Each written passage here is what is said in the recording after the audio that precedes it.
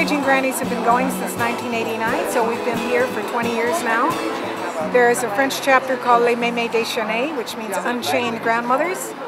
And they really started in Victoria in 1986 when a lot of grandmothers dressed up and got on board the Rainbow Warrior to protest the presence of nuclear warheads in Canadian waters.